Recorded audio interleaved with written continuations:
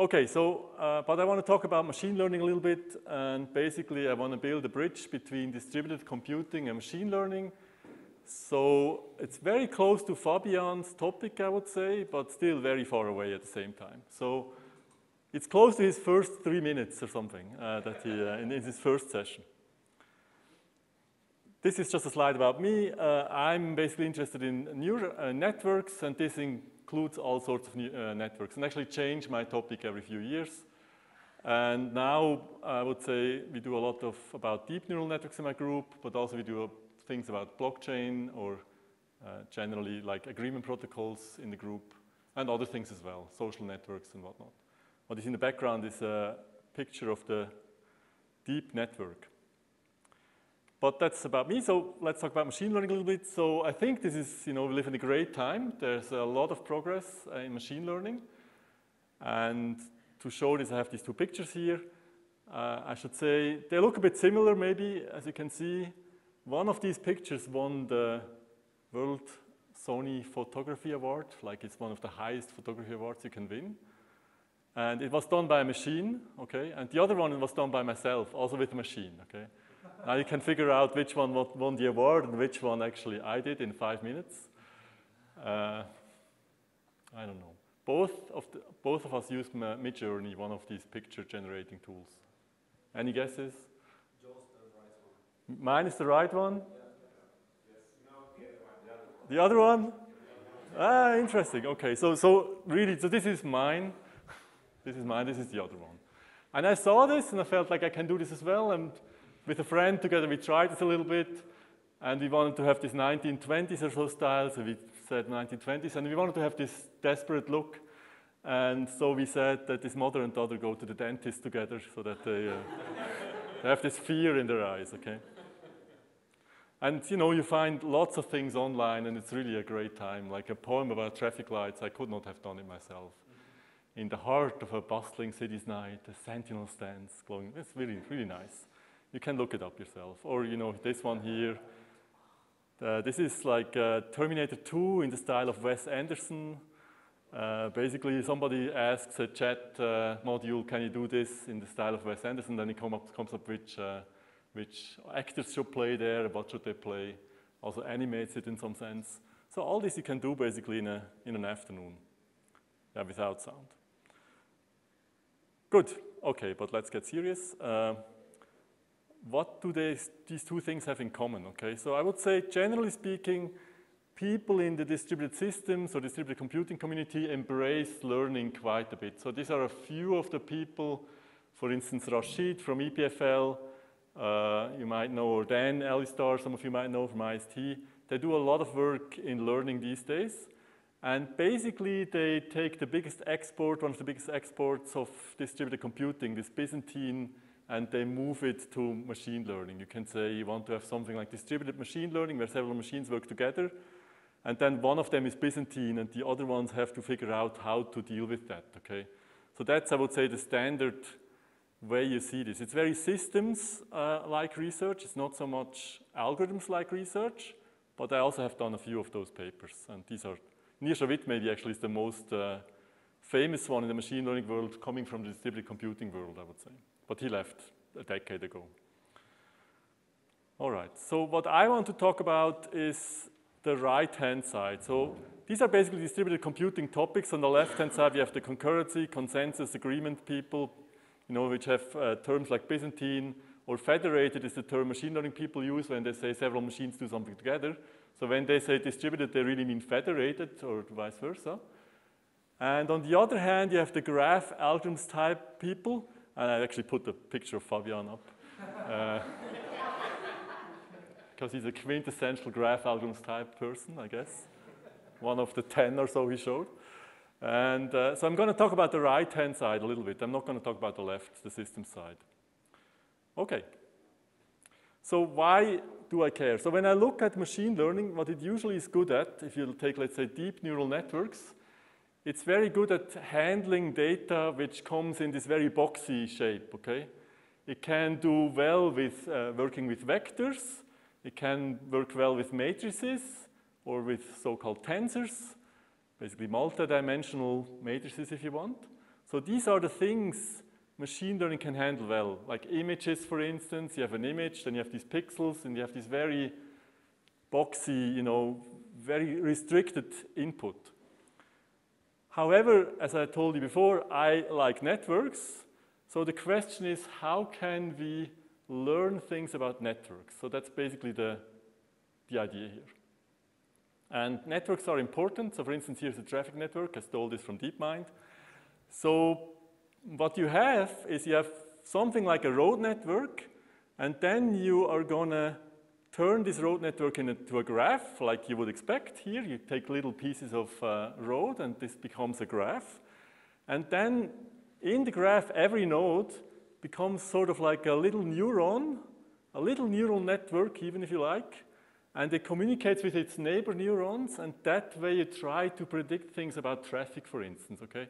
You try to predict, you know, how bad will be the traffic jam in some location at some time when you have the current situation, okay? One hour out, for instance, how bad will it be? That's very important for Google, of course, if they try to give you directions where to drive, right? And so this would be a typical graph application for a neural network. And I have a few more, all stolen from usually DeepMind. There's the folding network you might have heard, where they fold these proteins together, and they're very good at it. And that, of course, is also somewhat a graph/geometry application. It's not just a boxy image application. It's a bit more complicated than that. It's not as much graph as I would like, personally, but I still put it on here. I'm not going to explain it. Or there's also other things which are maybe not immediately seen as a graph, but they are somewhat graph-like as well. And here is one which is a physical simulation. So they have, this is actually a complicated physical simulation. It's still a simulation of water molecules, if you want, or water in general. And this is kind of the same thing with a graph neural network. And it can simulate all sorts of, you know, things, all sorts of elements, water or sand or whatnot. And this is how it does it. You see these little nodes, essentially, and now they're mobile nodes. They move in space, and they, you know, and then you can, with that, show how matter moves around. It's quite interesting. There's sound here. I don't want sound. How do I get rid of sound? Like this, okay. Okay. Oh, just comes back. Ah, that's weird. I can just stop it like that. Anyway, so this is at the MoMA, some sort of art exhibition. I think people like it very much who are in art, and you saw it like on the picture. It looks a little bit like this simulation of matter. So generally, we want to understand learning, how learning works in connection with graphs. And I would say these are the two classical problems you are interested in, you want to solve. So one is graph classification. So I give you a bunch of graphs, bunch of networks, and I want to know, is this graph of that type or of that other type? This is like distinguishing cats and dogs, but for graphs, okay? You have to say, is this a graph of some type? Is this not a graph of some type? And of course, this is not, you know, these are not simple graphs. It's not, is it a planar graph or is it not a planar graph? It's something where humans have trouble to distinguish what they are, right? And that's something the neural network people really care about, classification. They don't care about MIS and all these things, unfortunately. Or this is also a very classic thing to do is node classification. So you're given a graph, but the nodes are of certain types. So here shown with colors. And some nodes don't know what they are, okay? It could be, let's say here, it could be the Swiss people and the non-Swiss people. And the edges will be, you know, whether they're friends or something like that. And then you try to figure out for some nodes you don't know what they could be, okay? What are the, maybe it's a bit of a boring example, but generally try to classify the nodes. And these are just two, I would say, the most important two things you can do with neural networks in terms of graphs. Other things are link predictions. You don't know whether these two people know each other in a social network, and then you predict that. Community detection, and other things. I'm going to talk about these other things a bit later on. So all these things we want to do with learning, and interestingly, it has a connection to distributed computing, and that's where I'm coming in a second. when I explain these so-called graph neural networks. So these are really neural networks like the ones you have maybe seen in pictures, where you have some input, and then it goes through these hidden layers with all these little neurons to some output at the end, for instance, for graph classification. But the question is, how do you handle the input here? This is, let's say, a vector input. This is a typical neural network, a very small one, though. And it's doing well when the input is a vector, where all these neurons here are basically one element of a vector. But with a graph, you cannot do that so well, okay? You cannot really input it like that. So we need a neural network which can work on graphs, and that's not it. Also graphs, you know, maybe you can learn and train the network on small graphs, but then you want to run them on much larger graphs. And that would not be possible with these classic neural networks because they always have a fixed input, right? It's always the same number of nodes as an input, and so it does not work to train on smaller graphs and then work later on larger graphs. So how do we do that? Yeah, and this is coming, you know, this distributed computing versus machine learning metaphor in some sense. And yeah, even wrote a little paper about it. If you really want to know more details, you can look at this. It summarizes kind of what I'm presenting today, but only today. Good, so how does it work? So again, let's look at distributed computing, and these are the two slides, or the one slide which is very close to Fabian's slide. So in message passing algorithms, or he called it local algorithms or congest algorithms, we have these nodes in a network, and they communicate with their neighbors by sending messages, okay? So basically in each synchronous round, every node sends a message to its neighbors. I have this little post-it on the right. So basically nodes send in each round a message. Every node sends a message. Then they receive the messages from the neighbors, and then they do a little computation, and then they go to the next round. So that's how Fabian and many other people would define what is distributed computing, or what is basically the local or the congest model, depending whether the messages can be large or not. Now, for learning with graphs, for graph neural networks, the picture is exactly the same, okay? It works exactly the same way. Every node in every round sends a message to its neighbors, gets the messages from its neighbors, and then computes something, okay? So that's why I think it's very cool for us to look into this, right? Because if it's the same thing, maybe we can apply our great methods to it and, you know, be the cool guys in the machine learning crowd. I don't know if that's something you like.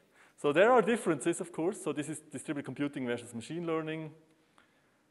So one difference is in our track, distributed computing, it's a designed algorithm, right? Some smart people sit down and they write down an algorithm, how it should work. In machine learning, the idea would be that this is learned. What you do is learned in some sense, okay? Then another difference is that in distributed computing, we usually have the node IDs. Every node knows who they are. They have a value between 1 and n, or log n bits or something like this. And in machine learning, usually there's no node IDs. The nodes are anonymous, okay? They have no ID. They might have features. They might have something like an initial color or something like that, but it's ID-free. And well, like people here also study these anonymous networks. So there are some papers, I would say, maybe at least a dozen or something, which do that, but not, maybe not thousands, okay? But some exist. There's another big difference. So in distributed computing, individual messages matter in some sense. So when you get a message from your neighbor, then you have this message, you can grab it and you can do something with it. You can identify the message. Whereas in machine learning, weirdly enough, and I'm going to show that in a second, they have aggregated messages. So when you get the message from your neighbors, you don't get all the individual messages, but you just get an aggregation of those messages. Something like the sum of all the messages, which is very weird. If you know something about information theory, you would think, why would they do that, right? That makes no sense. But they do that, and it makes no sense. And then, of course, maybe the biggest difference is what they try to solve. So here you have graph problems like coloring or routing or MIS and whatnot, right? And here basically you have these classification problems. So those are the classic problems here. Node classification, edge classification, graph classification, as I said before. Okay, so these are the main differences, I would say. Question. Yes? So a few years ago, we saw in distributed computing and other theory venues these tracks also workshops on biological distributed algorithms that seem to have some features from your right and some features from your left. Yeah. And they always try to solve consensus. Yeah. Everybody tries to solve consensus. No, true. I mean, that's a very interesting application area, I would say, for Fabian's line of work, right? The biological algorithms. Actually, many people from this graph algorithms jumped on this topic and said, finally, we have a good application area, right? When I did graph algorithms back then in 2000, almost said 1900 something, but it's actually 2000 something, early 2000s, we thought wireless networks are going to be the future, and that's the application for graph algorithms. I went into this area because I felt this is for wireless networks, but then wireless networks never really, the kind of networks you envisioned never really came about. So now the biology guys came in, I think, and they took the application from that. And I think this is a new application for that learning, okay? So I think in that sense, it's maybe it's the real application this community has been waiting for. It lives on the left side. Yeah, it's a mix of things, you know. Mostly I put these slides up, DC and ML, for a joke at the very end, but yeah. So when you say graph classification problems, what specifically do you mean? Because basically every decision problem about graphs is of this type, right? Yes. Almost every NP complete. Yes. Every problem in NP about graphs is a graph classification problem.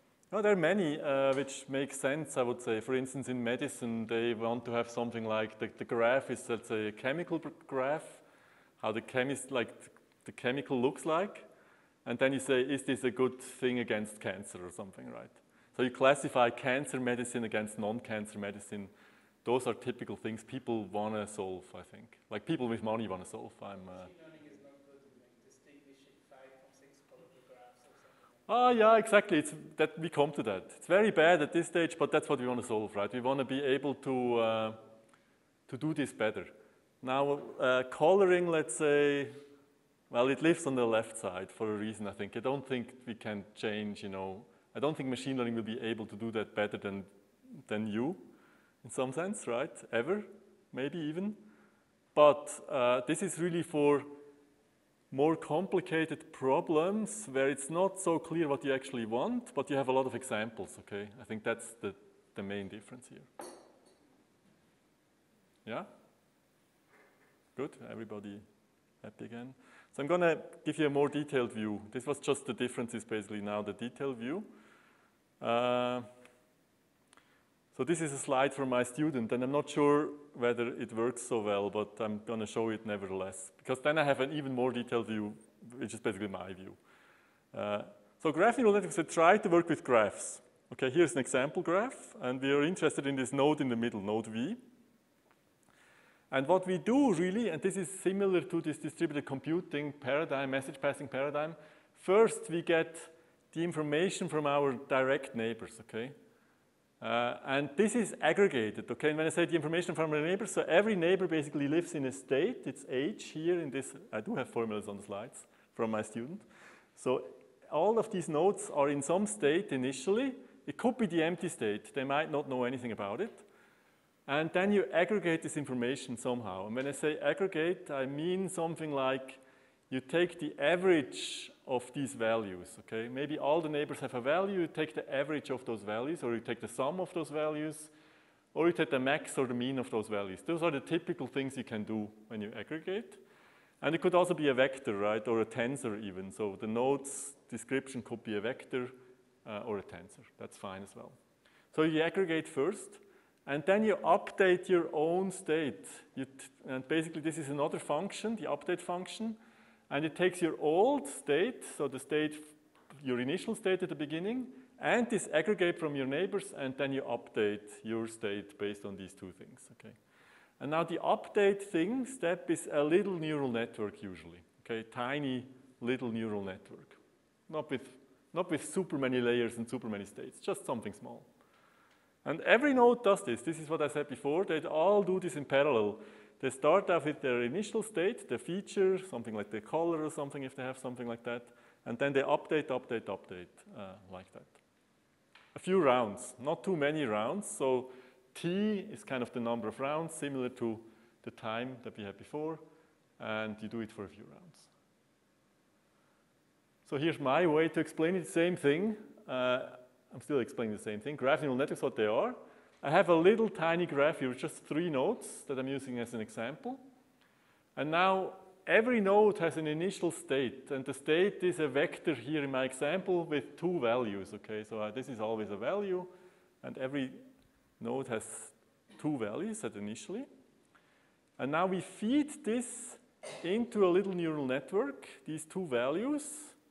Hopefully you can see that. So the top 2 values, inputs of this little neural network, they are the original state of that node. But it has more inputs here. And you can see these other inputs. These are basically the values of your neighbors, okay? So U only has one neighbor V, so that value of V goes directly into this little neural network. And the same for W, it just gets V's value. But now, what does V feed in? So this is the more interesting case. It basically has to feed in the information of all its neighbors, and it could be something like the sum or the average or the mean, what I said before, right? Average and mean is the same thing, so but min, max also. Like, it is this aggregation function we put in there, okay? And that's the beauty of the aggregation. This means we can always use the same little neural network, no matter how many neighbors you have, right? This node only has one neighbor, but it has the same input. This node has actually more than one neighbor, but thanks to this summing up, the same thing comes out here, so they have the same input. And now the values go through this little neural network, and that's one round of communication. And then something comes out, and that's basically the input to the next round. And then you do the same thing again. You have the little neural networks, and they go in there. We have to sum up if you have more than one neighbor, and so on. So it pipes through this whole network. And let's say I do this for 3 rounds. I have a 3-round algorithm I want to learn. And at the end, this is the output, right? So these 2 nodes here, same as what I had for an input, is the output for that node, okay? So that's how a graph neural networks look like. That's why these little networks are basically little, because if you have a large graph and you have many rounds, right, you see this thing blows up very quickly, okay? So it becomes a large neural network no matter what you do. Okay, is this clear? So I'm not sure how many of you are familiar with learning, how much, so let me quickly tell you something about learning. It's not really necessary to understand everything I tell you, but maybe it's still a good thing. So what you get here is an output. When you train such a neural network, right, then you have examples. For instance, this is for node classification. So as an output, you want this node to be of a certain type, okay? You can say it's, what I said before, Swiss people and non-Swiss people. Let's say Swiss people are a 0, and non-Swiss people are a 1, or Swiss people are a 1 here, 0 here, and non-Swiss people are a 1 here and a 0 here, something like that. So that the output distinguishes what you want. Now the neural network, you would initialize it with completely random weights. So whatever these little neurons do, they basically take their input and then they multiply it with a little weight and they add even a little bias to it and then they feed this forward. So you get complete garbage, random garbage as an output. But then you say, what you really want here is, let's say, 1, 0. And you say, what did I get? How far is it from 1, 0? And this is the loss you have, the error you have. And then you can backpropagate, which means you change the weights in this network by going back inside this network, such that weights adapt so that they would produce more what you want in the end. Okay, so that's the hope here. And if you train it with a bunch of examples, then this will get better and better. And at the end, you know, this will basically give you what you want. Okay, so that's the 1-minute version of explaining neural networks with the form of graph neural networks. So that's how we train it, and that's how we can use it later on. When we use it, we have to train weights. We just pipe it through, and we see what comes out. Good. Let's go to limitations quickly. So they are not very good, as we have just heard. They cannot do many things. And this is when it becomes somewhat interesting for distributed computing, I think, because we see typical distributed computing things happening here. So here I have 2 networks. And for people interested in graphs or distributed computing, they look very different, okay? They look similar, but still they are not the same graph, okay? But for a neural network, they are the same graph, really. They cannot distinguish those two graphs. And the reason is that, let's look at these nodes V here. If you look at such a node V, if you think back of our neural network, the big one, it is a gray node. That's good, okay. It has two white neighbors. All it gets, initially gets, these nodes only know the color initially. They will tell them we are white neighbors, and then it also has one gray neighbor. But this gray node here is exactly the same situation. It also has one gray neighbor and two white neighbors. In some sense, they have the same worldview, okay? They get the very same data from their neighbors in the first layer, in the first round of this graph neural network. And same for the white nodes. If you look at the white nodes, they have one white neighbor and one gray neighbor. And you see, for instance, the network is very bad at understanding, let's say here, this node might think it has a white neighbor, which itself has a white neighbor, which itself has a gray neighbor. It cannot understand that this gray neighbor is actually the node itself. Whereas here it's also a white neighbor, which has a white neighbor, which is a gray neighbor, but in this case it's a different gray neighbor, okay? So it's, this is the problem of GNNs. Since they just aggregate the information of the neighbors over multiple rounds, they can never distinguish these two graphs. Yes? Just asking, but is it possible to add some ID to the node to distinguish? Yes, that's possible. You can add an IDs. They don't like to do that, okay, and I can tell you why. Let's say if the nodes get IDs, for instance, then it could be that it learns that this network here is the network which has, let's say, ID 17 inside. And this network, let's say, does not have ID 17 inside during training. And then in the end, it would say, I learned if ID number 17 is inside the network, then it's this one, and if not, it's that one, right? And there's nothing to do with the actual truth, what you want to learn here. You kind of, the more information you give it, the better it can somewhat distinguish things. Right? Then it can understand that maybe this node here will be the same again after one round and they're not. But you also added a lot of information to it which also distracts it a lot, and then it will learn something else probably. Okay? But that's exactly what we want to do, right? We want to understand this better. Yeah, so yeah, those two are the same, but these two, for instance, are not at all the same, right? They might look the same, but you can see here one gray node has two gray neighbors. That's immediately clear for the neural network that this will be different. And there's something known as the Weisfeiler-Lehmann test, and this comes from, this is a very early attempt of doing graph isomorphism. And basically what you can say is if you look at these base graph neural networks, which don't, there's many versions of them, but which don't do anything smart, then they are less powerful than this test. What is this test? So it's an easy way to color, to relabel or color graphs, and I stole this from the internet somewhere. So the idea is that you have original labels here in the graph. For instance, all the leaves in this little graph here have label A, and all the non-leaves have label B. I don't know why, but that's something they can immediately distinguish. And then you check, you do a round of communication, and you can relabel the nodes. You can say, now I can distinguish this node from this node. Why?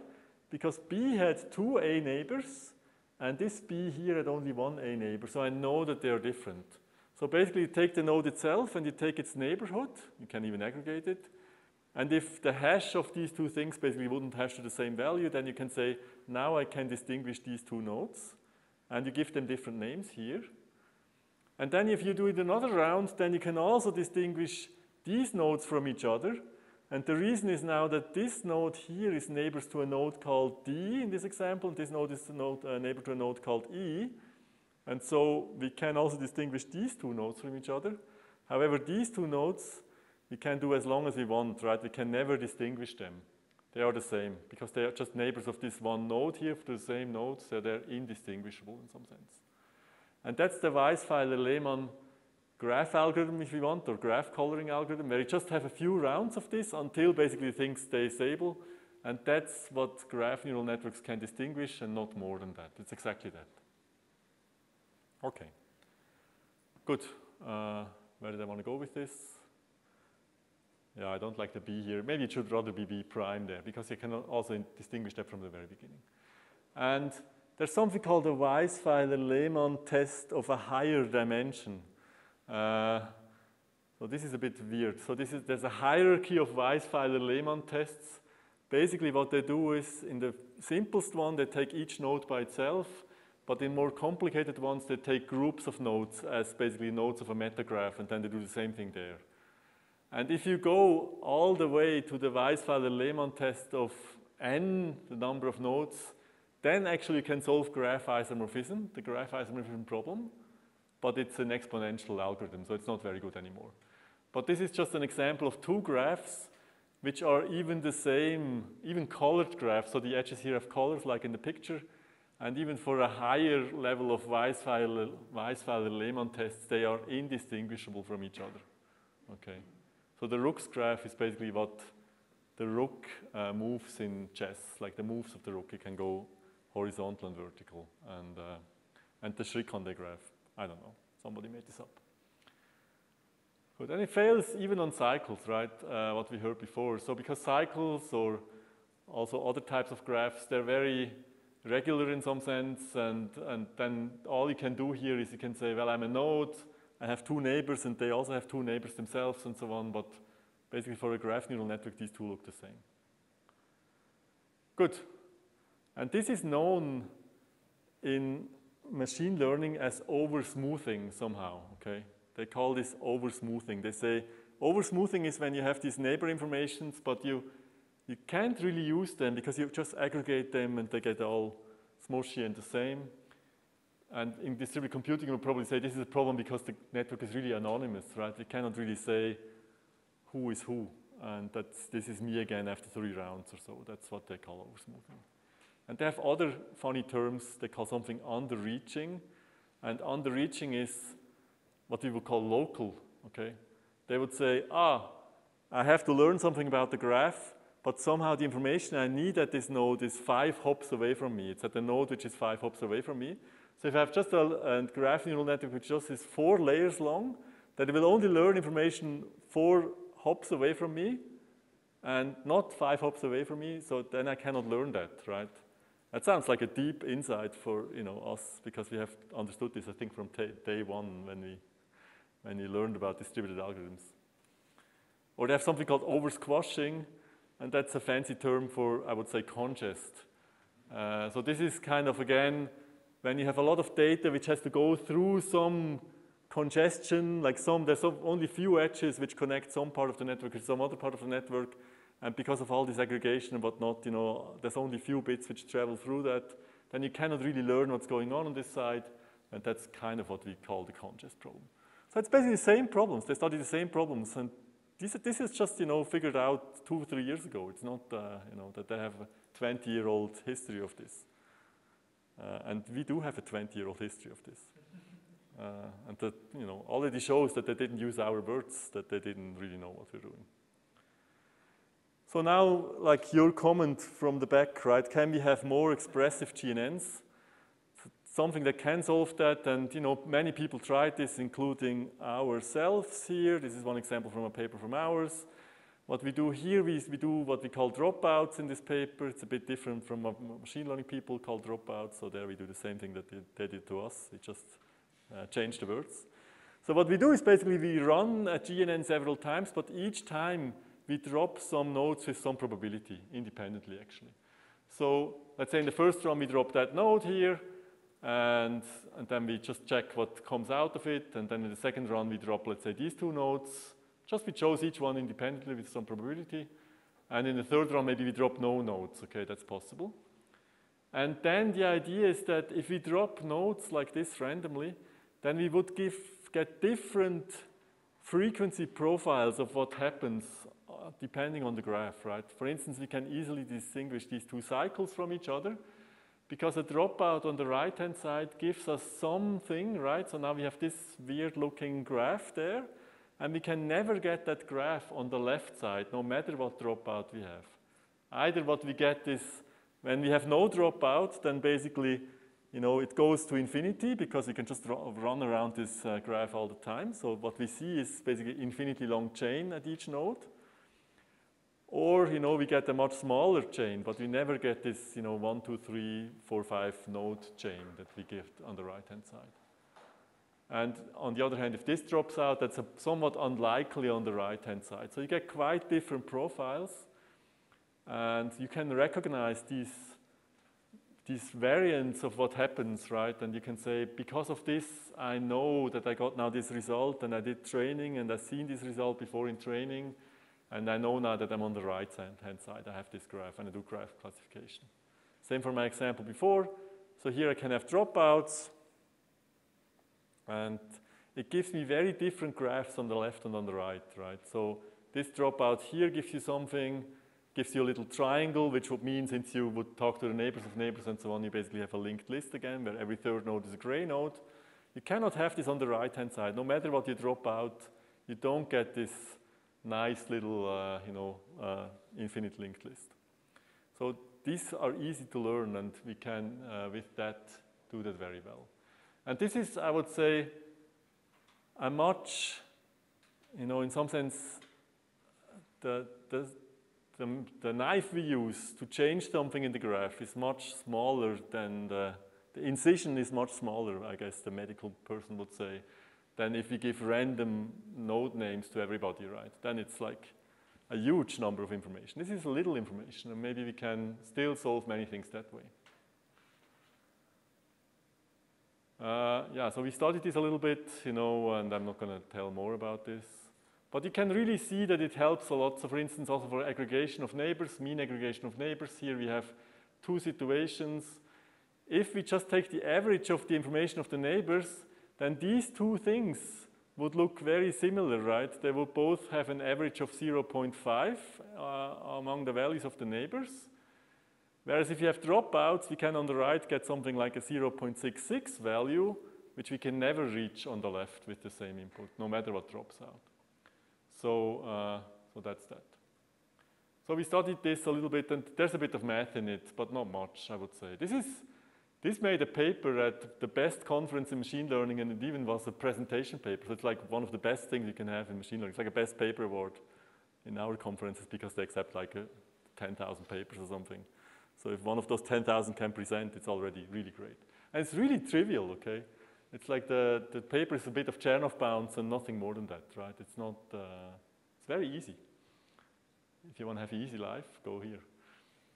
Yeah. And we showed also a little bit that you cannot do anything. You know, for instance, these two graphs, again, different graphs. If you have one dropouts only, then they would have the same distribution of results. You basically have the same graphs. And now this is basically, we reduced this to an almost pure graph theory problem, right? So you have dropouts on two different graphs, and you ask yourself, if you have certain types of dropouts, if you only drop out one node, for instance, do I have the same profile of graph? Do I get the same graphs on the left and on the right, right? This has nothing to do with machine learning anymore. This is a pure theoretical question, and you can solve that and get a paper, I guess, if you find something new, right? Yeah, so, and even if we had port numbers, that's another possibility you can do. You cannot, then you can distinguish any graphs, any two graphs with dropout. So it's just, this is just graph theory, I would say, at this point. I'm not going to show any of the proofs, because today is going to be an introduction, and tomorrow in the last lecture is going to be an outlook, so it's also no formulas. So people studied this, so they came up in the last 2-3 years, they came up with all sorts of ideas how to enrich a graph such that neural networks can distinguish graphs. For instance, one suggestion is port numbers, and here are two graphs, the left-hand graph and the right-hand graph. Even if you add port numbers, these two graphs are essentially the same. So here you see an orange node and has a blue neighbor on port 1, and on port 2 it has this, whatever this is, green or something neighbor. And the green neighbor, for instance, has a red neighbor on port 1, but you can see here, if you do the same thing, it has exactly the same information. So the nodes cannot distinguish, even with port numbers, which is a very heavy hammer, cannot distinguish the left and the right. Or they looked at angle features. That's something we don't usually have in graphs, angles, but since chemistry or molecules is a big application, of course, they like to have angle information because they think they have it. But even with angle information, you see here two graphs, the left non-connected graph and the right graph, and they all have 90 degrees angles everywhere. They cannot distinguish this. It doesn't help. Or, and this was mentioned before, we can have random features, we can have node IDs, or we can have random colors at the nodes, and we cannot distinguish these two from each other. Well, here we can in this example, but with a lot of, extra hammer information. So that's something else we did at some point, again with Andras together, one of our former PhD students in the group. So he did basically graph theory, I would say, / distributed algorithms PhD, but then at the end I told him, let's do a bit of machine learning, because I'm thinking you're good at that, and he was good at that. Everything I gave him, he immediately solved. So here, we looked at extensions. There's different types of extensions. For instance, dropping nodes. This would be part of this line here. You can drop nodes. So this is called marking nodes. Actually, that's why it's called M here. So you can mark one node or two nodes or K nodes. And then you can do subgraphs or other things. You can have extensions. Then we checked, is there one way of doing things which is strictly better than the other?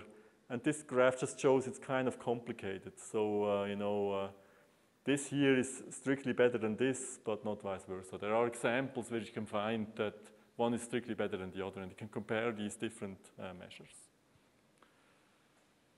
Good. Yeah, so this is the little bit of an overview. I'm shooting for 7 now, right, as a termination point, right? So this is a bit of an overview, right? So we have this base GNN, okay, there's an old picture of it, but which has no information, no additional information. And then you can add information to it, let's say dropouts here, what I explained a bit in more detail, or port numbers, or random IDs even, or other features. And the more you add, the better, of course, you get in terms of what this thing in principle can distinguish, okay? If you say you want node classification or graph classification, then the more information you add to it, the better it gets, the more expressive it gets, the graph neural network. But then there's a trade-off, right? So if you add less of that this is just noise in some sense also from another point of view. If you add more and more information, then you add more and more noise to the input, and then the graph neural network will basically take this noise and will try to learn patterns from this noise. So if you go to the left side, then you have basically easier learning. And there's a trade-off between the two. And now, of course, in theory papers, you try to be as expressive as possible, but it would also be good to be as learnable as possible. That's what it is after all. Yeah, maybe this is a bit similar to advice complexity. I'm not sure. So probably there could be something like research which does this advice complexity. How much information do you really have to add in order to do this or that? That's maybe what I would try here if I did research in this area. Totally open. And yeah, compute. So you want to be able to compute something to just, is it even possible to have a neural network which can produce this result? And then you have to learn it on top of that. That makes it much, much harder already to learn what you want to compute. And then you want to efficiently learn what you want to compute, right? So that's the top of the pyramid. So now, like when you look at expressivity, then they just are in this level. They say, what can we actually compute? What is possible? Which graphs can we distinguish with what kind of additional information? But then to learn that and to efficiently learn that is another level, I would say. And we are not there at all. So it's all open. Good. So I have like 10 minutes left, and let me give you. No, I like to do short talks. It's much better than long talks. And it's almost Friday, right? So it's time to get relaxed a little bit. So one thing I don't like at all in this whole graph neural network area is this aggregation. Okay, I said it before. I think it's stupid, and I want something better, but I don't know what is better at this point. But we tried a few things. So this is one thing we tried, and this is explained with a little comic. The idea is basically to take asynchronous distributed algorithms instead of synchronous distributed algorithms. So you know the difference. In asynchronous distributed algorithms, or maybe I could call it also sequential algorithms, you would treat each message individually almost naturally, right? You get a message, and now you have to do something with this message. You don't want to aggregate all your neighbors, like in the synchronous case. And I don't know how to get away without aggregation in the synchronous case, because nodes have to do something no matter whether they have one neighbor or they have 10 neighbors, and aggregation seems to be the easiest thing. You don't want to learn a different neural network for different number of neighbors, right, for each node. That sounds overkill. You want to learn the same neural network. But this is learning asynchronous neural networks. And how it works is like this. So these nodes, when you run them, this is again for graph classification. Here you want to understand what are alcohols in a graph. So this H atom, it would learn to send a message to its neighbors, a base message. Here I wrote I, M, and H, okay, but of course they wouldn't send that. They would send a number or something, okay? But they learn, when they see, I'm an H, I learn that without being, called by somebody, I tell my neighbor that I'm an H. And C would learn that it ignores these messages of H's, okay? It's not interested in this. It learns that. But O would learn that it really is interested in messages from H's for some reason. And so if O gets a message from an H neighbor, then O would also send out a message to its neighbor saying something like, oh, I have an H neighbor. It would also send something else, but just a number or something. But basically that's the information it would send out. And now C is very interested in this. C would say, that's exactly what I was looking for, because I'm a C myself, and if I get such a message from an O, then I know that this is an alcohol. Then I will tell that this is an alcohol, okay? I think this is the rule for alcohol, even though it's an OH attached to a C or something. That's an alcohol, apparently. Yeah. And that's a very different way of doing things, and it works reasonably well, I would say, but it's not yet, the best thing we can do. Something else we tried. So this is with agents. So really, I take the whole playbook of distributed algorithms and just try to say whether it works in machine learning. So this is with basically agents walking around. So the agents originally are just very dumb. They just walk around randomly in this graph. But over time, they would try to understand how to walk around. They would move away from this just random walk to a more biased walk, whatever that means.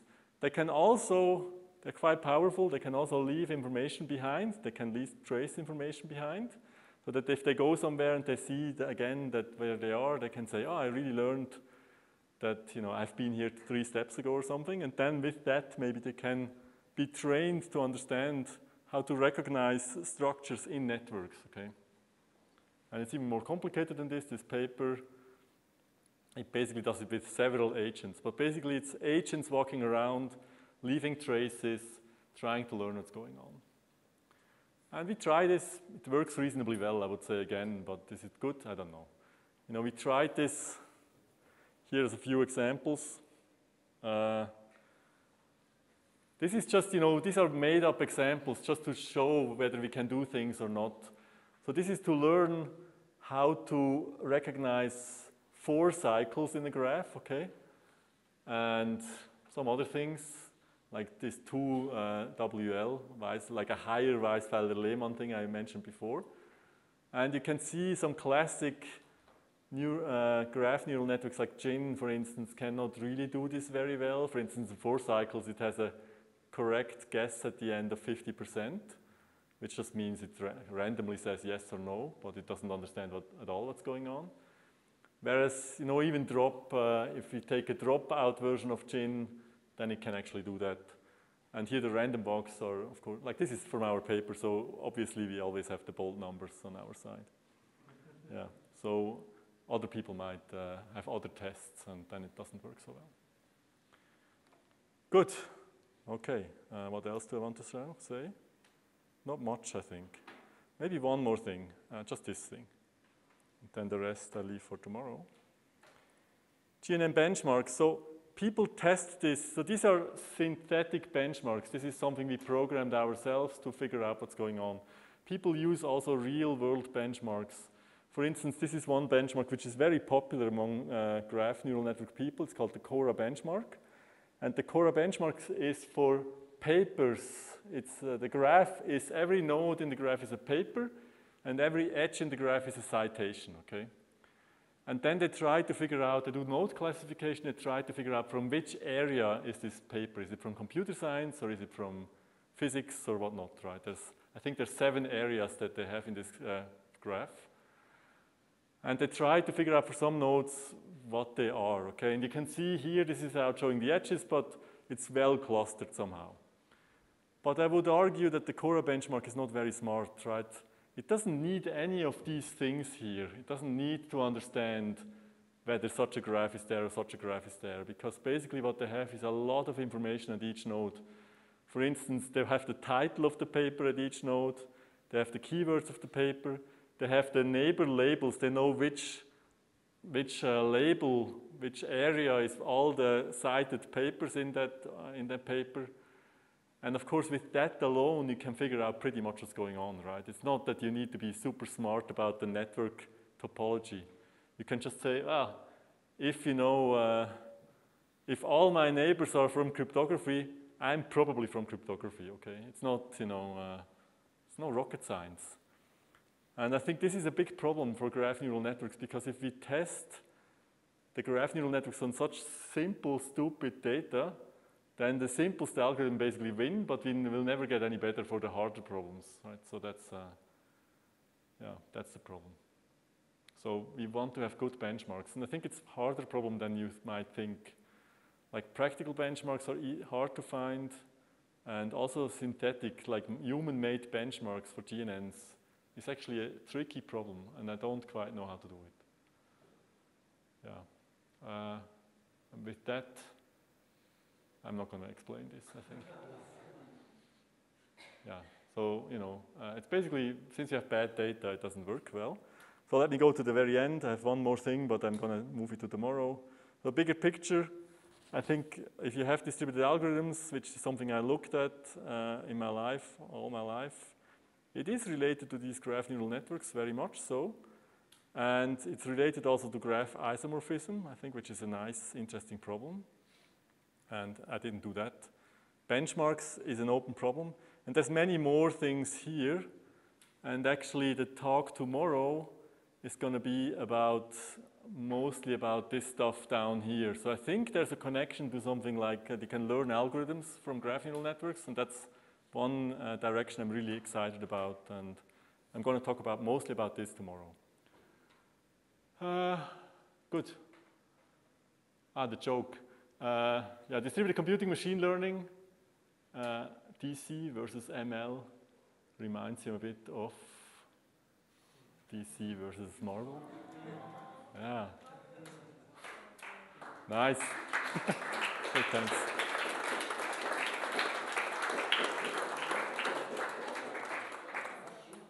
Good. Yeah, we're done. So for tomorrow, just to mention this again. So tomorrow, the earlier session, you're going to program a little bit. So there's this QR code. If you want, you can start already tonight. No, but if you want to come in tomorrow, in the first session, we do nothing else than this. You're basically sitting here. Diana's going to help you, because I'm too stupid, apparently, to do that. And if you have problems, you can sit together, of course, and try to do this in parallel. You can program your own graph neural network. I think we're like there's one data set about chess or something, how to figure out something with chess, and the other data set about solving a maze with a graph neural network. So you don't tell how to solve a maze, it learns it itself how to solve a maze. So that's for tomorrow, for the first session. And it's, you know, it's a collab where you basically go step by step through it and try to figure out what's happening. And then the second session tomorrow is a bit of an outlook about these algorithm learning. Okay, good. Now I really stop. Thanks. Everybody's already. No, I don't have questions. Yes. So for this task of what we call graph classification, Yeah. is this the best way to do it, or are other neural network Yes, there are others which I didn't mention so far. For instance, there's something called graph transformer. That's the term that I always hear from Yes. people in the... So the graph transformer does not do it the way anymore how we would do it, but basically it has an all-to-all connection. So every node talks directly to every other node. And that could help somehow. It feels wrong, right? It feels if the problem is really about graphs, you really want to talk to your neighbors, for instance, first, and not do the whole thing directly. Yeah, I also don't know. So that's, I would, yeah. So graph transformers have a following. People like to do that. And as I said, like this is the same for our asynchronous and agent thing, right? People try different things right now, and we're still not there that we have found the best way. And I presented here graph neural networks because I came after you, actually specifically asked to be after you. That was my only request for this, for this winter school, because I felt then people see already a bit the theory of it, and then they can connect a bit. And that's why I explained it that way. And I had the slides already. That's the real reason. Okay, good. Let's go for them. Good, so yeah, last technical session, I guess. Welcome back to the machine learning party. So this today is going to be a bit more on the philosophical side, I would say. It's not something I have done a lot of work in. It's something I'm very interested in, okay? And somehow I have this feeling that distributed algorithms are actually a very good metaphor or framework to understand what I call thinking slow. Well, it's not me who called it like that. It's this book by Daniel Kahneman. Maybe some of you have heard of it for sure, or maybe read it even. So basically, in this book, this author explains that there's two ways of thinking. So there's a thinking fast and thinking slow version of thinking. Thinking fast on the left side is basically effortless and speed, reflex, intuition, where you don't have to think a lot, okay? It's the opposite of what scientists should do, I guess. And on the right-hand side, you have the analytics and concentration and patience, and you have several steps to do something. So that's called thinking slow. He calls it system 1 and system 2, but I think slow and fast is actually better. So now machine learning is super good on the left side. I would say it can do most of the things on the left side, okay? Intuition, you know, figuring out what's the cat, what's the dog very quickly. I think it can do almost all those things well already, but on the right-hand side, many things are missing. And so I would like to understand this better. And actually the GNNs I mentioned yesterday are in some sense a gateway to go there, in my opinion. But this is more like research which I would like to do. I haven't really done much. I have done a few things and I explained them in this talk, but this is more open and, you know, like professors will tell you this is kind of like a Dachstuhl talk where this is what you plan to do, not what you have already done. Good. Let's quickly talk about thinking fast first. I have a few slides for the left side as well. So the first slide, which I promised yesterday, is classification, okay? This is the famous picture, Chihuahuas versus muffins. And I guess you can do it, but it's actually very difficult for machine learning to do that. So that's one classic thing we can do in machine learning classification, as we learned yesterday, node classification, graph classification, and so on. And the other one is regression.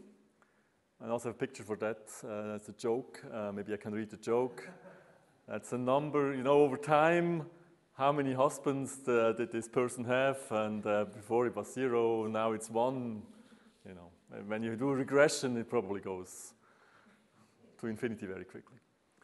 Good, so these are the two classic things in machine learning, classification and regression. But of course, machine learning is about many things, many other things as well, and here's a bunch of them, a bunch of other things you can do. In particular, I think translation has been a major thing going on. Computer vision, of course. So I would say many things, when you look at machine learning and you want to do something new, then you can check what the computer vision people did so far already. They are like at the forefront of development so far. maybe until large language models. Now it's not so clear anymore, but for a long time they always did the things first. Whatever we tried on other modalities, they did already. This is also why in science, computer vision has some of the most cited conferences in all of science. I think the top 3 is something like Science and Nature, and then top 4, and then there's also 2 machine learning computer vision conferences like CVCVC or something, ECCV, I don't know. Good, and generative art, of course, great topic. Again, so we have this typical architecture. This is maybe the same slide from yesterday, roughly, with an input layer and the many hidden layers. And if you go for large models, then you have tons of parameters, okay? So this number I got from the internet. That's not how many neurons you have, but how many weights you have, essentially. And every neuron has as many weights as it has these input edges, +1. But this is a huge number. Don't even dare to read it. How they train these networks. And when it comes to thinking fast, these are the rulers now, which can do that very well. And this is a typical large language model.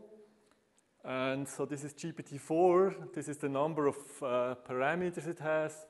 And you can see that it grows essentially really exponentially.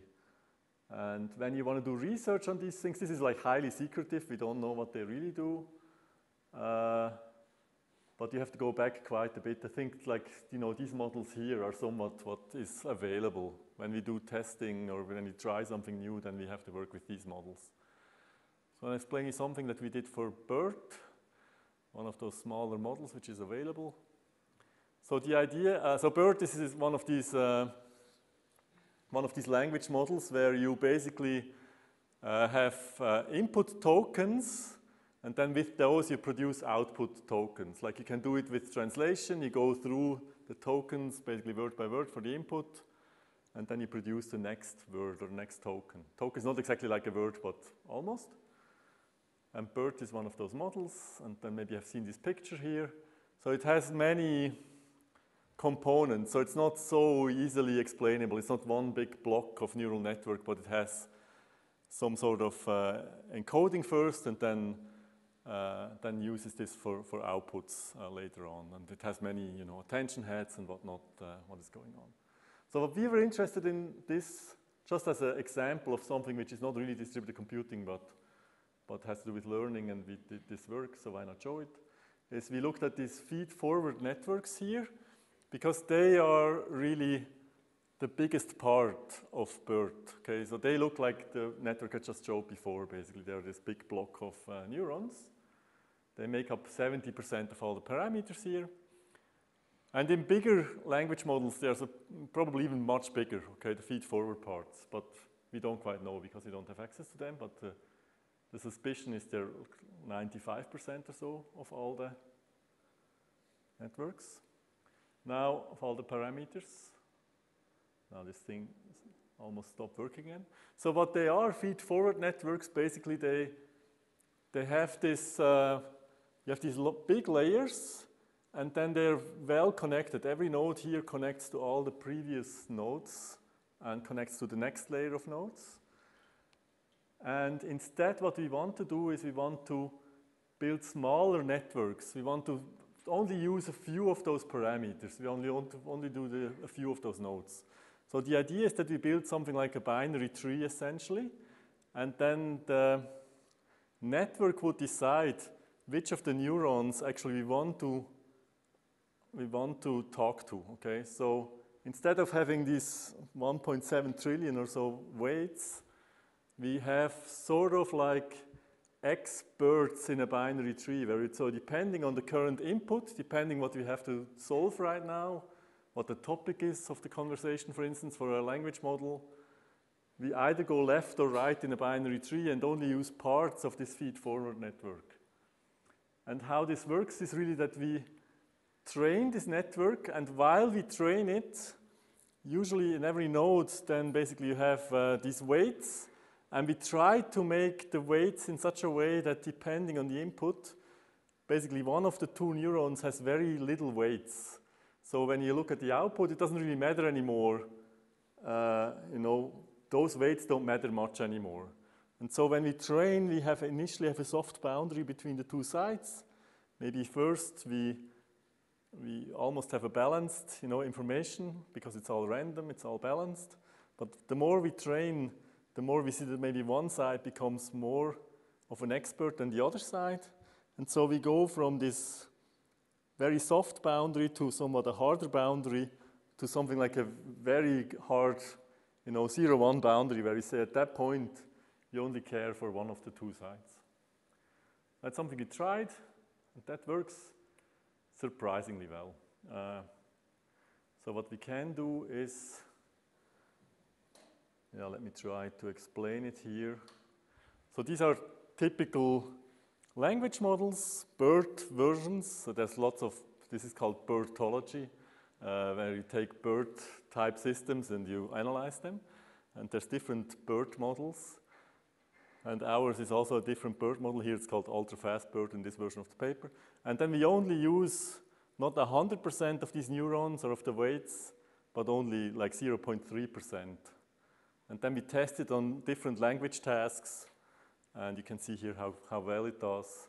And it's roughly the same as if you use all neurons. So in some sense, that's a neat thing that we basically get the same quality.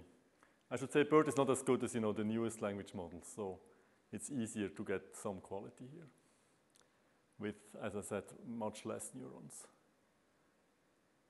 Yeah, so this had some media response, and the one I liked mostly was something like, where was it? Maybe here, okay. According to scientists, we only use 0.3% of our neural networks. Imagine if we could use 100%. Okay, I guess you know the quote. Good, let's go to the thinking slow side. I think that's the one I want to talk about. So as I said before, there's different things we could do here, different things which are really thinking fast and different things which are more thinking slow.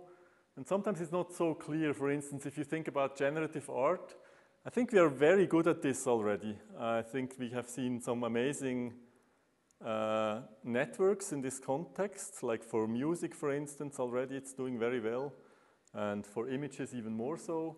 Now movies are a thing which come more and more. So generative art could maybe be an example of thinking fast rather than thinking slow because we are doing it so well. But it's not so clear what is what, right? So, for instance, if we go to some GPT versions, can it do thinking slow, okay? So this is an interaction. I think of this GPT 3.5, so ChatGPT. It's not with the GPT-4 version. I didn't quite dare to do it there, but so you can ask it, for instance, what is 5 times 7? And then it would answer correctly, 35. Now, if you ask it, what is something, large number here times some other large number, then it also responds very quickly with something like this. And this looks decent, okay? Like if you do that. But then if you have a pocket calculator on the side and you do the same calculation, then you get a different number. It's, you see, it's almost the same thing. The beginning is right, the end is right, but the middle is completely wrong, okay? So it has an understanding what's going on. It understands multiplication, like, in some reason, but it clearly doesn't do the algorithm, right? It understands, okay, here I have a 0, so probably the last digit should be a 0. It understands that. 2 times 4 is 8. It understands that. It understands the beginning, it understands the number of digits, just not the middle part. Sorry? Maybe it's generating this way. Yeah, it does something, and I think it's definitely smart, right? It's like, I would be proud if some child could do that, right? But it's not correct, right? So, and this is something we'll actually learn in primary school, but it's a typical example of thinking slow, in my opinion. You have to run the algorithm in your head, right? You have to do this kind of thing, right? And it doesn't do it because I think it can ultimately not do these things, okay? It's not made for these things. Now, some people claim you just need more neurons, and then it can do this thing, okay? And some people claim, not so sure, whether we need new architectures, so it's not clear what is the answer here. So what we were thinking about is, can we build benchmarks for thinking slow? Like benchmarks are, as I already said this yesterday, are the key to understanding in learning. We have to understand, you know, how can we measure that the thing can now do what it can do or not? So can we do a benchmark on thinking slow? And we tried this a little bit. So one idea we had was going through sequences. So this is something you know also from school, I guess. But it's considered to be a hard problem, right? So you have sequences, something like 1, 1, 2, 3, 5, 8. What's the next number, okay? That's a sequence question. You have this in intelligence tests and like maybe in school tests or something. And then here it should say the output is 13 because it's sort of a Fibonacci number, right? Fibonacci series. And then you can also ask different questions. What should be the numbers which are missing in this sequence? Or are these two sequences similar or not? And what type of sequences is it? Classifier? Is it a periodic sequence or not? So things like that. And ChatGPT, for instance, or GPT is very bad at these things. It cannot do this at all. And of course, you can argue that sequence continuation is actually a super difficult topic, right? Because if somebody here, if your student would write not 13, but a different number, then for sure you can find a reason why this is also true, okay? Because you can just fit the polynomial, for instance, through these numbers. But what we want is, in some sense, the simplest explanation. And 13 here is maybe the simplest explanation. So we did that a little bit just to show that this doesn't work well. And this comes from, the base data comes from this online encyclopedia of integer sequences. I don't know if you have seen these. There's like a web page which gives you like hundreds of thousands of sequences. So if you ever have to figure out a rule in some, mathematical rule, if you see some pattern in some data and you have to figure out what's going on, you can feed the first few numbers into that website and then it maybe gives you the rule. Good, okay, and we also tried other benchmarks, so this is the newest one we try. So this is with basically puzzles. So I said this is from the OPODIS talk, and this was in Japan, so I used something from Japan. But there are some puzzle collections which are really good, something like Sudoku essentially. And we try to run machine learning on these puzzle collections. So my favorite one is this one. So if you want to ruin your life, those are good links. Simon Tatham's puzzles. So Simon Tatham is a programmer from the UK, and he, in the 80s or something, programmed a bunch of puzzles in a system. And this is available, so we could just steal it. And there's about 40 puzzles, and they're really good puzzles. And they exist on many systems, on Android and iOS, but also on, Windows PCs and whatnot. So you can find these puzzles there. And now let me explain one of them, one of my favorite one maybe. So let's zoom in here. So my favorite one is Loopy. So how it works is you have to, initially you have something like a grid. Maybe I have a better slide to show that actually. Yeah, I have a better slide. So it's not just called Loopy, it has many names. Loopy is the name Simon Tatham used, but I think that's the original name and that's how it is known for. So you get something like a grid, and the grid cells have numbers on them, and you have to draw one curve, one line basically, which connects these cells in some way, such that the number of line segments you have next to each cell is exactly the same as the number. Okay, so here you have a 2 in the second cell from the top over there, and so you have to have 2 of these 4 line segments should be part of this curve, okay, or this large line. And here you have 3, and so on. Some of the cells don't have a number, then you can do whatever you want, okay. Some have 0 here, then you have nothing. So for instance, if you have 0 here, you immediately know that you don't need any of these edges here. If you have a 3 here, for instance, you immediately know that you probably need these 2 edges because it has to be one curve. If you wouldn't have them, then you can only have 2 of them, so you need those. So you can, with very little local rules basically, you can start filling up this board, but then, and that's the reason why I like it so much, then you also need a global rule at some point. Because you have to make sure that the whole curve is one curve, right? It's not several curves or something, okay? So it's a local global thing, and I love these things, okay? That's half of distributed computing theory, I would say. Local or global, right? That's what we always try. You know, routing is global, MIS is local, or is it local? That's our paper, right? So yeah, so this loop is very nice. Yeah, that's the, it's a definition of distributed computing, local and global. Yeah, so I think loopy is perfect. And with these Simon-Tethem puzzles, you can completely parameterize everything, so you can play, you know, this loopy on huge grids if you like, okay? And if you can also play them on non-grids, so that's basically it can be played on any planar graph, I guess.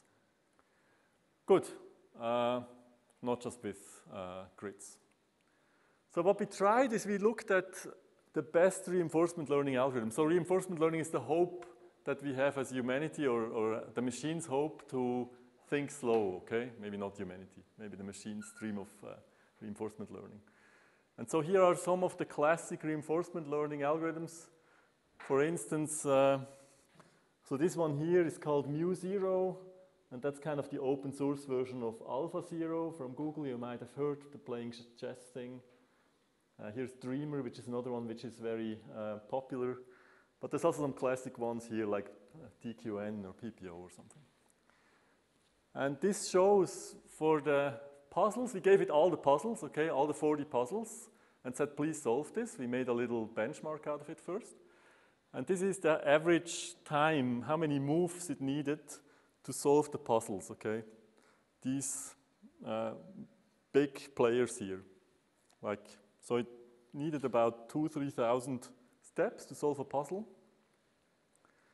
If we do it optimally, then we need that many steps at the bottom there. So it's maybe dozens of steps, something like this. So it's much better already, but the big news is that these are only the puzzles that they could solve. Most of them they cannot solve at all, okay? Only very few they could solve. So these are the numbers from those few that could solve. Actually, out of 40 puzzles, they can solve 3 puzzles. These are the 3 puzzles that they can solve. Okay, let's, with some parameters, let's look at this one here, untangle, just one example, out of the 40 puzzles it can solve, for PPO and Dreamer. And untangle is the puzzle where you have to untangle a network. So you're given, in the case of parameter 4, you're given a network of 4 nodes, and now you have to move the nodes around such that it becomes a planar graph, so that the edges don't cross. That's untangle, okay? And it can solve this, because you only have to move this one node down here, and it's solved, okay? So basically, with one move, humans can solve this. And the machine can also solve it 100%. That's what you can see here, right? So the 4 version, 100% of the puzzles can be solved, already with a weird 34 moves on average for this one. This seems to be more reasonable. But if you go to 6 nodes, this is super easy for humans, okay? It would take you no time to solve this. Machines need 2,000 steps to solve it. It kind of shows it just does something random, right? It doesn't really understand what's going on. And if I have something like untangle with 8 nodes, it's still super easy for humans, actually. The machine cannot solve it anymore. So this shows that all these great reinforcement learning algorithms don't work at all. And so what is beautiful about it, so many of these puzzles are actually parameterizable, almost all of them. So you can make them more and more complicated. This is also true for something like Sudoku, where you can, of course, play the normal Sudoku, like the one you might have seen, but you can also play smaller versions of it, or actually, you can play larger versions of it. This is the 16 by 16 Sudoku. Good. Okay, so we think I think I should say that these puzzles are a gateway to understand this thinking slow better. If we can, once we can solve these, I think maybe then humanity is doomed finally, okay? So that's the way to say it maybe. So, you know, because I think it has something to do with distributed computing, okay? So that's just because I spent my whole life in it. Now I hope that this is true. But basically in distributed computing, we do things like local and global, right? When we solve a Sudoku, we look at, let's say, the cells locally, and we think, can I solve this? Can I figure out what number goes there? I could explain Sudoku to you, but I think many of you should know it, right? You have to find a digit here between 1 and 9, such that you don't have this number already in the row, in the column, or in this subcell here. And this would be very difficult here to find the figure. Many numbers can still go here. But then maybe there's other places, like this one here, which are much easier to fill out, okay? What goes there? Somebody sees it? 4, exactly. It's the only thing that can go there, okay? So as humans, we do that, right? We do that, we check locally, what can we solve? And I think in some sense graph neural networks that we talked about yesterday, they can also do that somehow. So these nodes here, they can try to figure out what they are locally. They can try to figure out how sure they are about what they want to write there. And once they know something, they're pretty sure, they can tell their neighbors about it, and then they can update their state somehow. So it feels like it's the same distributed learning algorithm that we could use here. And we did try it for Sudoku. There should be a little animation here. So the white cells are already decided, and then the blue cells have to be decided. And some of them already have the right guess. And actually, the darker a cell is, the more sure we are about it. And now what we do is we just fill in one cell after the other sequentially, but very greedily actually, until everything is filled in. And you can see at this point, this is completely known. And I go back quickly again. So here's the beginning of the animation. You see some of the cells are still wrong. It's not so sure about them maybe. I think dark blue and light blue are not so easily decidable. But it goes from top left to bottom right. Always the most sure cell. And you see these here, it's not so clear yet. But at some point, when it has done enough here, then actually this starts to change, and then they become also very clear, and then it actually fills them in right away. So this seems to be doable, and that's something we could not do so far. And same for, this is Kakuro. This is also one of these puzzles. It's also a fun one. So the rules here are, it's like a crossword puzzle, but with numbers. So it's a cross number puzzle. So it tells you what is the sum of the digits that you have in each row or column here. For instance, this should be 12, and this should be 6 here with these 3. So there must be 1, 2, and 3. They all have to be different, so there's some rules. And they can do the same thing. And we tried also with tens. So that's also one of the puzzles that we can solve, simple ones at least so far. This is part of the Simon Tatham puzzle collection, where you have to put up tens next to trees, such that no tens are too close to each other, and the number of tens in the rows and columns are given to these numbers, with these numbers on the side. And we want to solve these, learn how to solve this, and once we can solve it, we want to understand it on a larger scale. Good. Yeah, so let's go back. So the hope is to be able to solve thinking slow problems through puzzles. And essentially the hope is, so you may have heard of these Atari games. They were one of the first really exciting things happening in learning, in machine learning. Because when DeepMind showed that it can solve these Atari games, it was considered a huge breakthrough. And my hope is that the puzzle collections are in some sense the same thing on this side. Yeah, so we're trying to do that. But we haven't really solved it yet, okay? So it's just, we're working on this. Good, yeah. Algorithms is also great, of course, if you could figure out algorithms.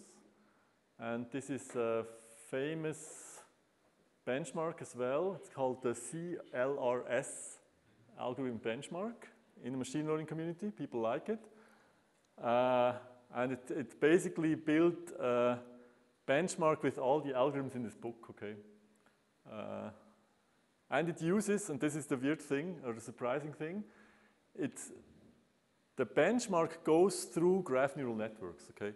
So all the algorithms, not just the graph algorithms, but also the other algorithms are basically, they are described as graph problems, okay? You kind of think of, sorting numbers, which is of course part of this book, and you can think of it as a graph, right? How the numbers are connected and whatnot. So all of these go through graphs. So in some sense, this is the reason why I hope that graphs could play a role here, but it could also be, this is one of the other dudes who does this, Peter. There's only like 3 or 4 groups in the world who like this so much right now. We're one of them, and he maybe has the leading group in this area. Yeah, so we try to do that. We try to make a better version of this CLRS benchmark, which is a bit more, which can work with bigger data, essentially. Because if you take CLRS and you make the graphs too big or the data sets too big, then it basically have out-of-memory problems immediately, and we try to sparsify it a little bit to make it better. Good, but let's not talk about that. In this work, Whoa. we learn graph algorithms using... Oh no, this is the same problem as yesterday again. I can only, maybe I can make it. Recurrent graph neural networks. More precisely, we want to learn... Okay, this way it works. Okay, so this is another thing we try to do. Let me start again quickly. So we want to learn graph algorithms. As I said before, that could be something which could be cool. And I think that's something even somebody mentioned to me at dinner yesterday, that it would be good if these graph neural networks had some sort of recurrent version of it. It's not just a feed-forward network where you just have a DAG, but you kind of think again, right? So what we want to do is we want to extrapolate. We want to learn on very small graphs, and then we want to run the same thing on much larger graphs. And with a normal GNN, as I explained yesterday, this cannot work so much, right? Because normal GNN, you have a fixed number of layers you do, and in every layer you can get to further and further distances of the original node, but then you cannot get, if the graph is bigger, then you don't get to these nodes at all. So the hope would be to use something like a recurrent GNN, with the idea that you, in algorithms, you always have this, at some point you have this recurrent step in the middle where you do the same thing again and again. And we can do this to some degree. Didn't want to start at the beginning, but maybe. I cannot really start it from somewhere in the middle, huh? Can I? No. Okay, that was a mistake.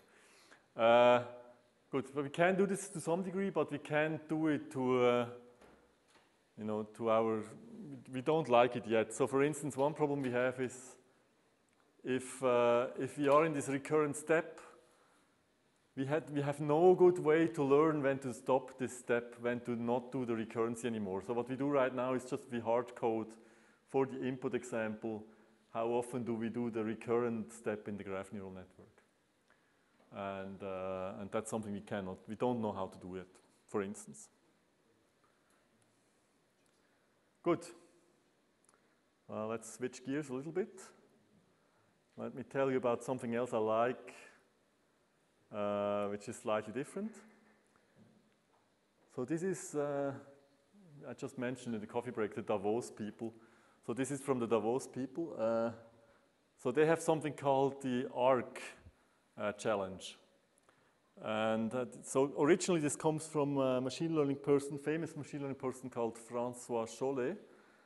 And so François Chollet also looks at the question, can you solve harder problems with machine learning that we are used to? Can we do thinking slow, okay? I'll give you an example here. Maybe most of you have never heard of this ARC challenge. So the ARC challenge is different from usual machine learning. You don't have millions of examples. You just have very few examples to learn something. So here, what you get in the ARC challenge, you get 2 or 3 examples for input-output pairs. For instance, you get this picture here. It's always pixels, pictures with some pixels. So this is the input, and this is the output, okay? And then you get a second example. This is the input, and this is the output. And then you get a third example, input, and this is the output. So now, what you have to do is you have to look at the examples, and you have to, for a new example, for the same data set, so to speak, you have to produce the output. I guess you know what the output will be here, right? Yes? Let us say what the usual intelligence test for humans would be. Yeah, yeah. No, this is also an intelligence test for humans, very much so. Yeah. At some point these things are available. Most of these tests are available, so you can check yourself how good you are at this. So this is still base level. So it's just filling in basically the closed faces or the closed surfaces. What about this? So here we have input output. So this is the input. This is the output. It's horizontal now to just confuse you more. This is the input. This is the output. What is the rule? The shape, yeah, the color the shape in the correct color, like in the top left corner. But machines, of course, this is very difficult for them, right? You just get 2 examples, you have to do that. They don't like that. Some machine learning people would say this is not even machine learning anymore, okay? Because it's not fair for the machine. Why is it not fair? Because it has a lot of human knowledge inside, right? We think in terms of shapes, in terms of colors, in terms of symmetries and whatnot, and it basically assumes all this already. For instance, it assumes that you understand that you can turn these things by 90 degrees and they're still the same thing, right? Objects. So that's something humans are good at. Let me give you another example. So we have input and output. 4 examples here even. Input, output, input, output. What is the output for that thing on the right? And why?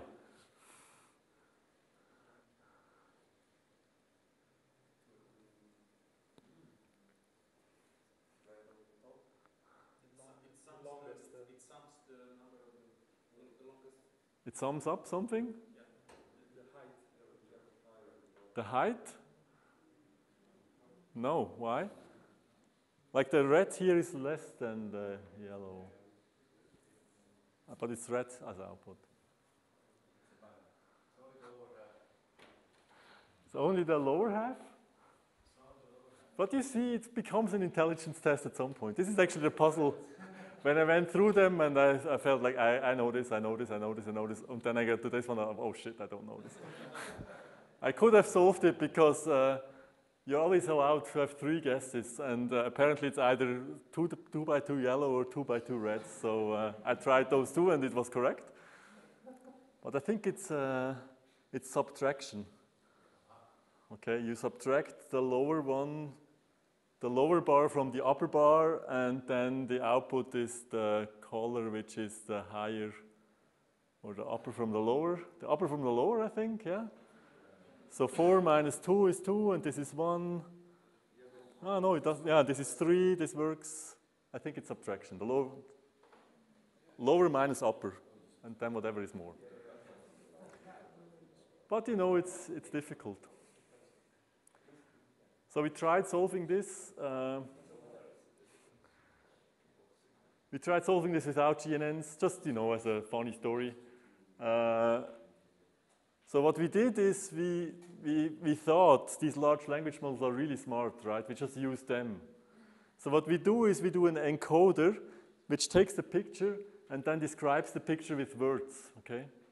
And then we give the encoder, like we give the examples, what is the input picture with words, what is the output picture with words, to give it to a large language model. And then we say, what's the solution for this new problem? And then it spits out some words, and then we convert this back to a picture, okay? And then if it gets the right picture, it's solved. And we can solve some things with that. For instance, on the right-hand side, you have the example of some gray bars. And what you should do is you color the biggest bar with blue and the smallest bar with red. And the large language model can do that. So we describe the image, with words, and then it says what it should do, and then it can do this. It can do a bunch of them, but not many, actually. Very few. So the best solution for this problem, for this whole ARC challenge, is a solution where somebody wrote 10,000 lines of Python code to program everything they have seen in all the publicly available things, and just brute forces then tries to combine these things, okay, together. Thousands of little ideas combined together, sometimes lucky. So that can solve some of the puzzles, about 40% of them. But if you do it with some other fancier technique, it's usually very bad. Good. Yeah, let's go back to this one. It won't take me to 12 today, but I don't think it's a problem, right? Good. Very good. So maybe one more thing or two more things, something like this. Just, it's all hopefully somewhat entertaining pictures. So I want to talk about graph generation. That's also something we tried a little bit. So this is also with graphs. It's a slightly different problem. You want to generate something. It's like generative models, like producing pictures from words, but this is from graphs to graphs. So one thing we tried is you give the program we have a bunch of graphs of some type, and then you say produce one more of that type, okay? And it should not be one which you have already seen as example, it should be a different one, okay? So that's the task. You give me a few examples, you produce one more. So now what we did here is, so these are the true graphs here on the left. So this is basically one of the input graphs. So for instance, this would be a planar graph, and we give a bunch of planar graphs. This is something which is kind of like clustering, which has some edges between the clusters. And this is a protein graph. This is a real biological graph. And you can see here is the competition, okay, how they did. This is from our paper, so this is to make sure that we do well with these examples. So this is our paper. And what we do here in the paper is we basically do a spectral method. So we take the graphs, we take their adjacency matrix, and basically then you have these eigenvalues, eigenvectors of the graphs. And that's kind of like our global help, how the new build graph should look like with the eigenvectors, eigenvalues. And then we have some local rules as well. And you can see this works reasonably well, I would say.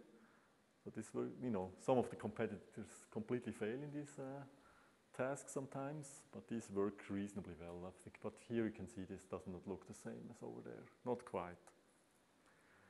But it's an interesting problem, I think, and we tried it a few times with different methods. We have tons of students at ETH that can implement all sorts of things. So one method we tried is generation with algorithms. So we tried to, I give you a bunch of graphs as examples, and then you try to build a piece of code which produce these algorithms again, and if they can produce them perfectly, then we say, now we have the recipe for this graph, and then we can just output a new graph based on with these recipes.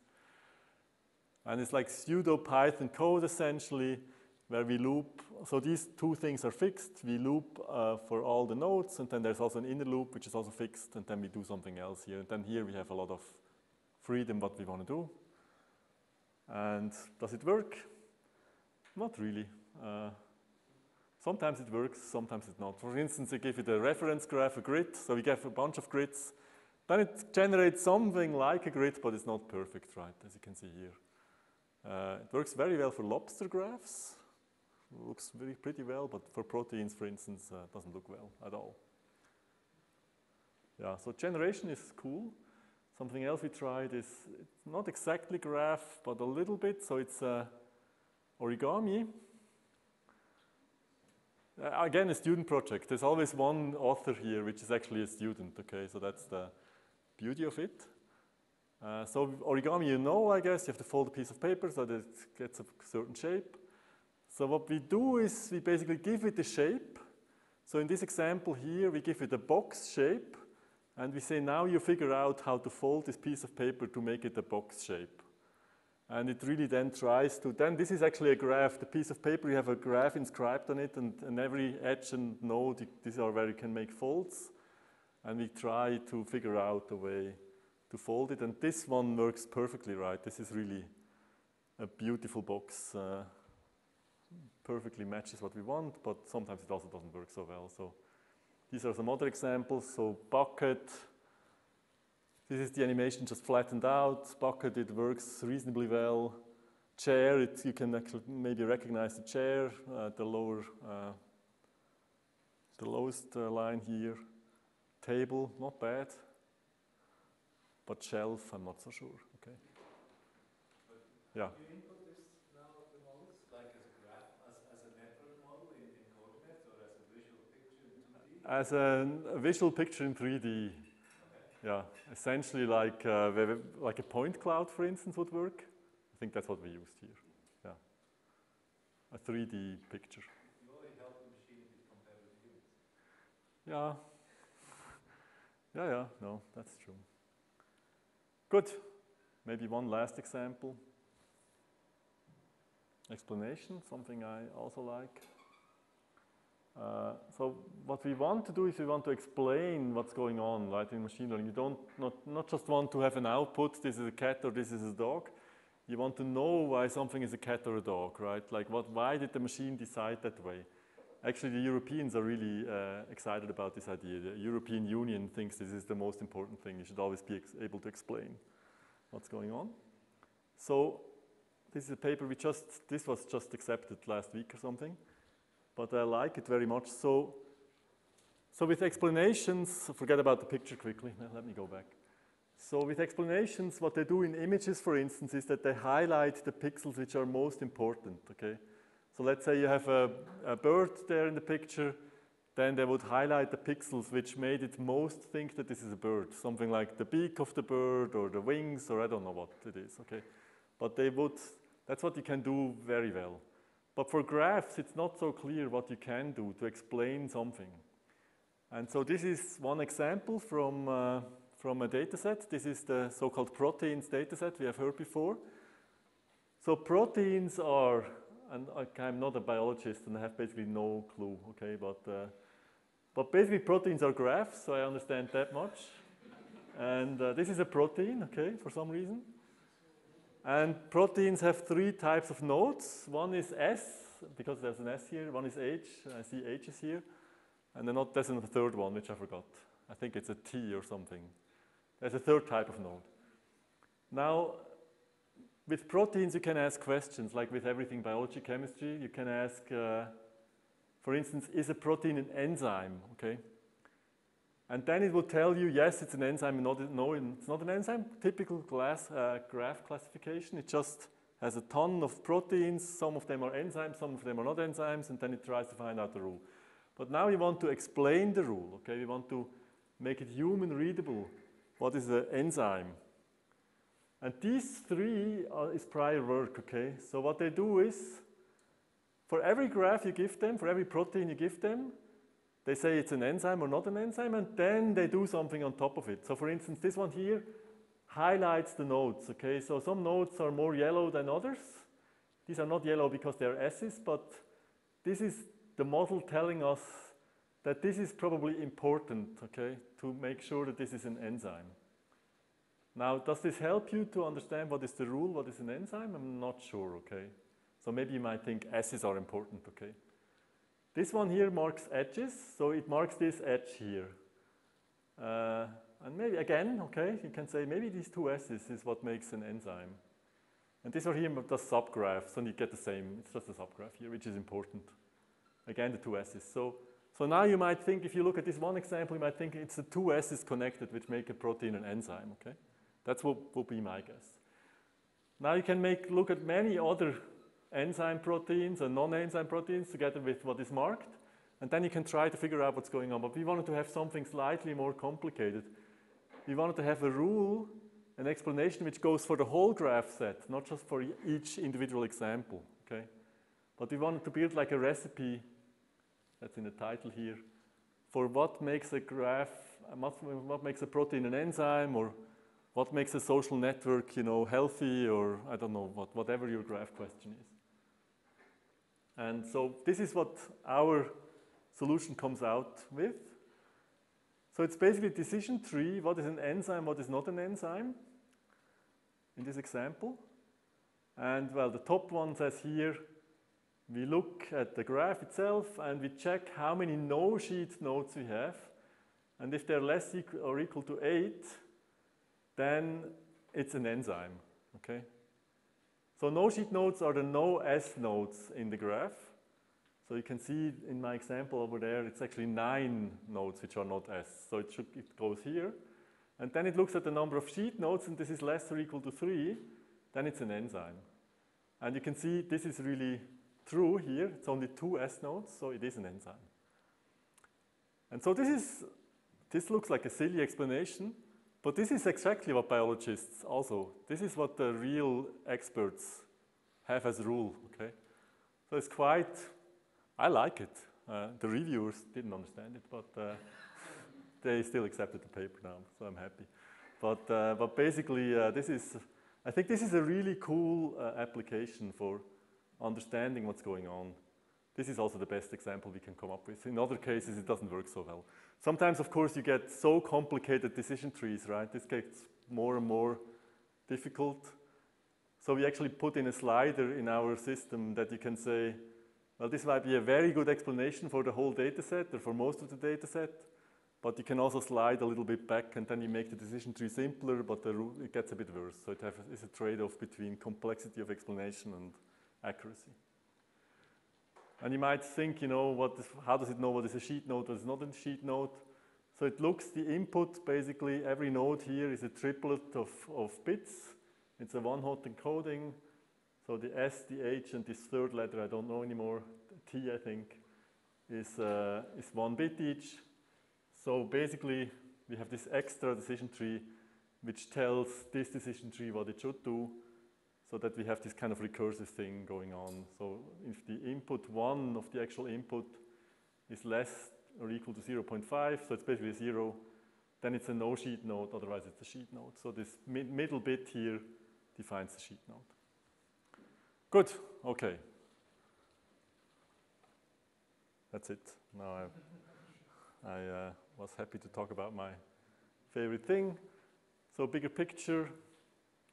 So I talked about this a little bit, that the puzzle collection could be something cool for learning slow, thinking slow. And generally, I think many problems could maybe be explained with a graph in thinking slow. So these are essentially, you can put them into graph problems, and the example of the algorithm collection or algorithm benchmark, which puts everything into a graph, I think is a good example of this. And then the solution of this is some sort of distributed learning, where you learn with the nodes individually, and maybe then at some point you can merge things together. And this should work well, and I gave you a few examples of maybe, these are not all thinking slow examples, but just what I did in my talk as an overview. Good, I'm done. Yeah, thanks.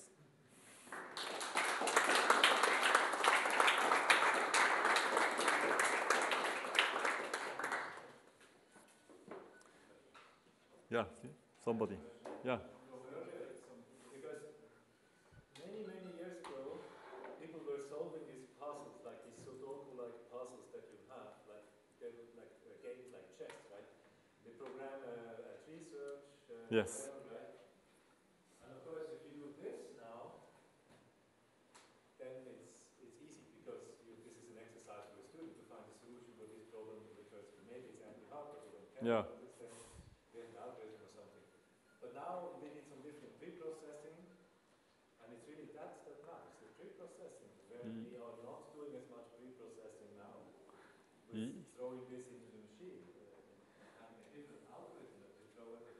Yeah, the hope would be that we don't have to do pre-processing at the end, like speaking for the machine now, right? So the hope would be that you have a picture somehow only, like in the Atari games, and that the pre-processing would also be automatic, to kind of turn this picture into graphical representation of what's going on, kind of what we do in our brain probably as well somehow. You have an abstraction level that does that for us. And then solving it there and then putting it back again into actions or so. So the hope is to have a pipeline which goes through all of this somehow. But you know, this is in some sense difficult stuff, right? I don't quite know how this would work, and I guess the big companies will do it before we can do it, but right now it's a little bit of a dream where to go in 5 years, right? And I think you're right? So if you compare it to what we did earlier, there are some connections. So the hope is just, at the end of the day, of course, the hope would be that you have a system which, no matter what you throw at it, it can do it, right? But that's general artificial intelligence, I guess, and that's still a bit out, I would say. Yeah, because also the example with the calculator, right? If you ask this into Google today, it will give you the perfect solution. Yeah. Not make a mistake. But because it calls a subroutine which does it, yes, right? because it recognizes its system. It goes, Yeah. of course, they knew you have to call the calculator Yeah. module, and that's it. But this is the same thing that I think will usually, there's a difference between the humans and the machines, right? If I hit another human, they're going to say ouch, and the machine will not say ouch unless they have a sensor that explicitly insists Yeah. for saying ouch when I hit it. So it's really a difference at the end for me, yeah? So Yeah. And the large language models do have these submachines already to some degree, like the bigger ones now. If you give it a calculation, I'm not sure about GPT-4, but I think it could be that it already does it, that it says basically, this seems like a computation now, let me call the subroutine who does that. So they're getting there. in essence, we do the same. We Yeah. go along Yeah. with the calculator, we do the math. No, we are not magic in that sense, right? We, yeah. Yeah. So about a minute ago, you said that probably the big companies have solved this problem first. And I wondered how you would reconcile the fact you talk about the very large models and how many parameters are involved. How do you reconcile the fact that you're just a school and Yeah. means you want to progress in this field, but you are competing against people with Yeah, no, good. So the question is, to repeat it, it's like the big companies have a lot of compute power and we don't, right? So, and they also have a lot of data and we don't, right? So it's always imbalanced, and that's a problem in this area, I would say.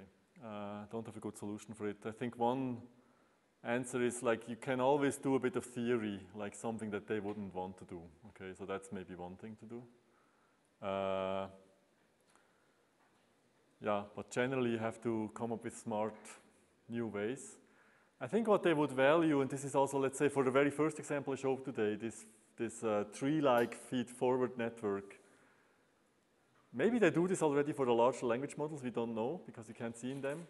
But I think if we can show that it works for BART, or BERT, it was one of them, I forgot, BERT, then it shows to them what can be done, right? And then, of course, they could implement the same thing there, which would be super nice already just from an energy consumption point of view, right? If you can do something like only have 1% of the energy consumption, that would be important. So if you have ideas which could be interesting practically, I think you can test it in a much smaller environment and still write the paper.